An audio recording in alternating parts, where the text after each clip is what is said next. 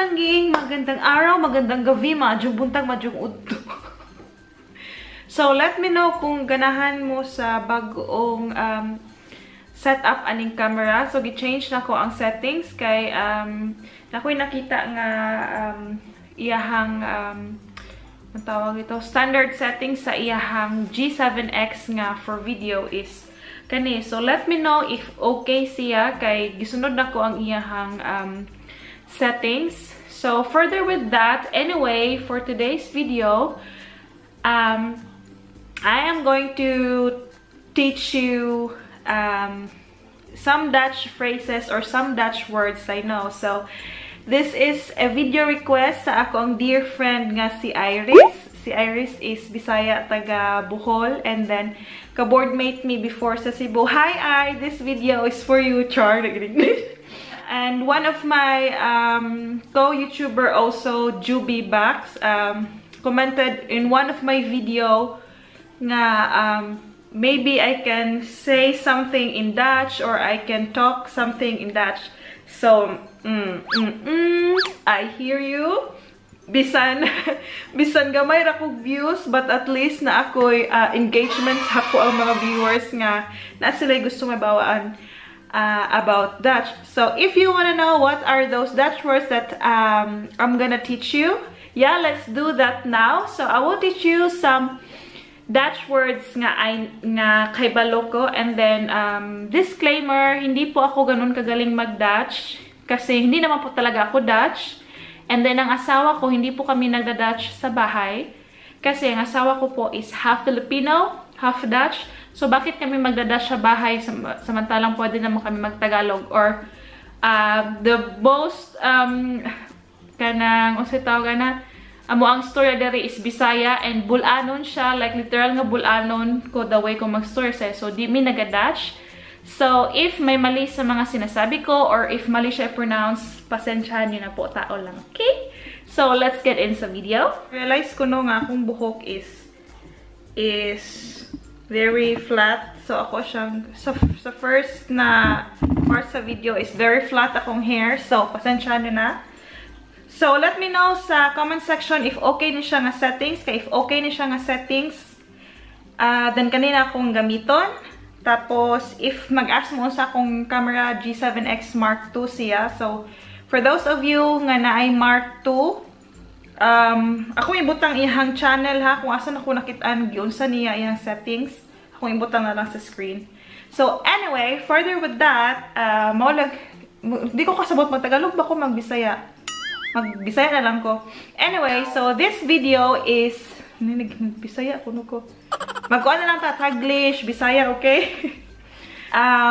Asa mo ko mag-start?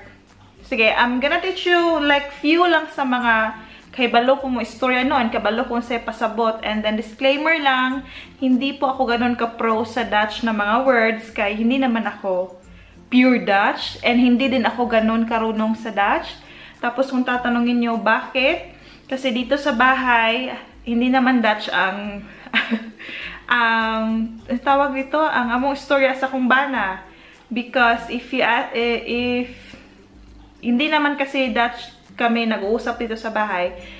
So, if you ask me bakit, kasi ang husband ko is half Dutch, half Filipino. So, marunong po siya mag-Bisaya, marunong siya mag-Tagalog, and syempre marunong siya mag-Bulanon kasi natakda na po siya sa akin.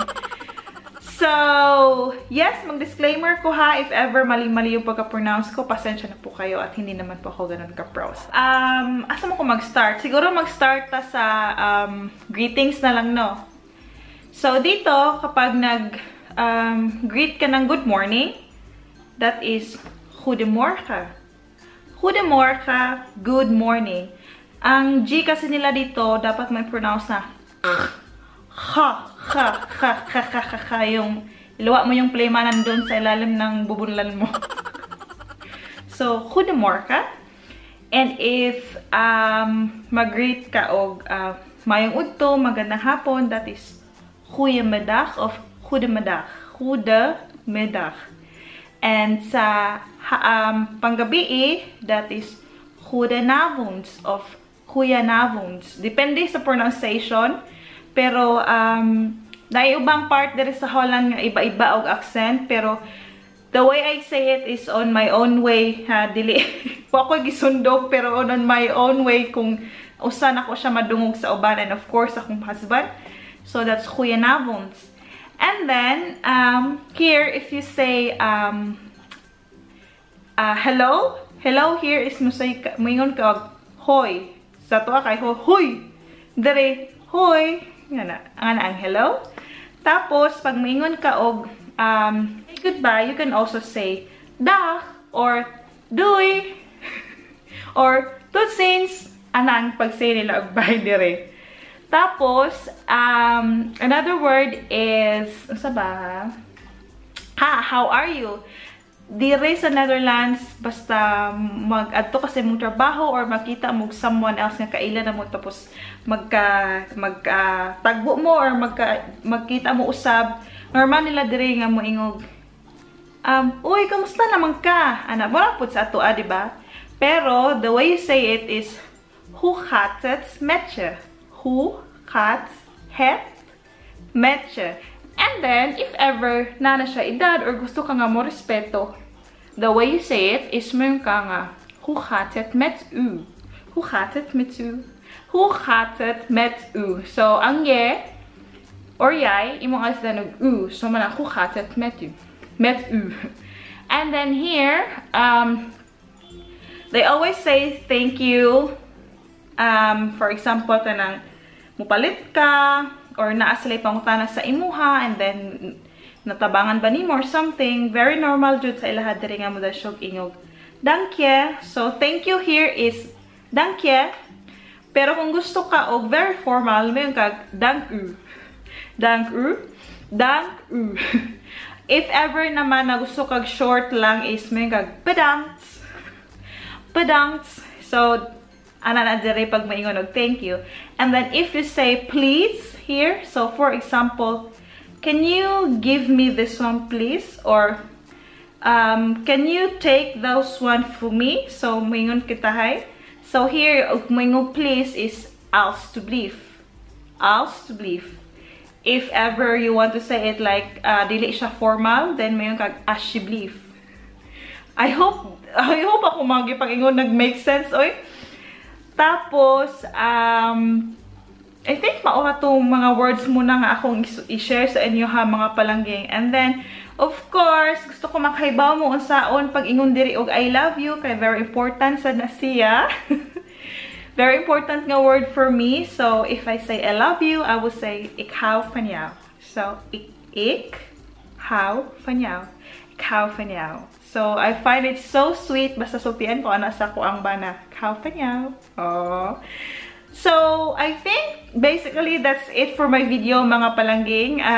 Let me know in the comment section kung unsa nga word inyo hang ganahan, kay maybe next time maghimon sad kog video og kanang mga words nga ganahan ako iingon diri, like favorite nako sila i-pronounce, kay ang Dutch nga istorya is kakaiba ba.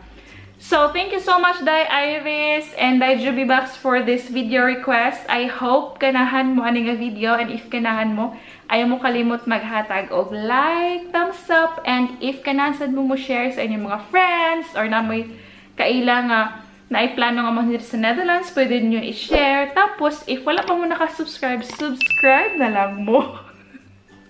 Free ra na siya. And then, that's it basically for the basic Dutch phrases, basic Dutch words for today, mga palanggeng. And yeah, tot de volgende keer. Doei!